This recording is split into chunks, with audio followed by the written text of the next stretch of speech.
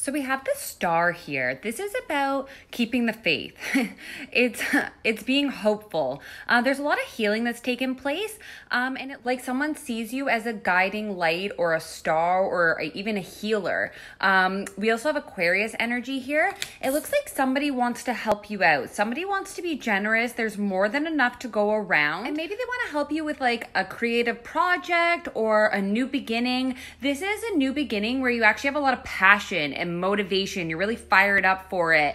And you hear who is very, very magical, okay? So you will definitely have the Midas touch on this new beginning or creative project or endeavor. Someone here who's very curious. They're very adventurous, especially when it comes to maybe like magic or somebody ability. Also might get really blunt, to the point communication soon about somebody wanting to help you out because they see how magical you are.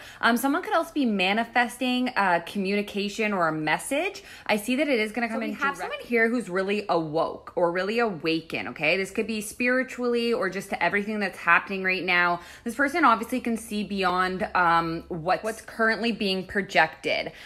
We have here that this person's really awoke or awakened to a mess that was created as well. Try not to get stuck in this energy though, because it is kind of low vibrational.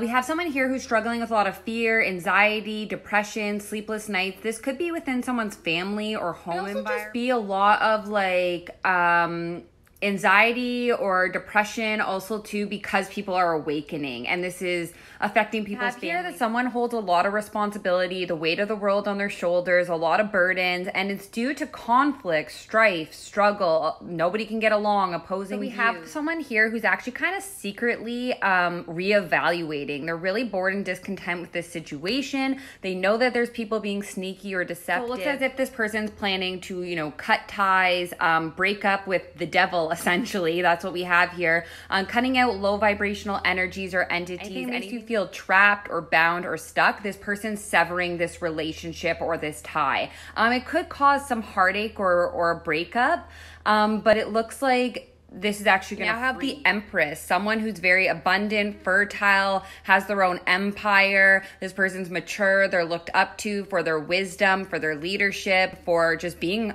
a good someone mother who's really good at balancing practicality and spirituality. Like a lot, we have a healer here, someone that go with the flow or create a lot of a bounty for themselves.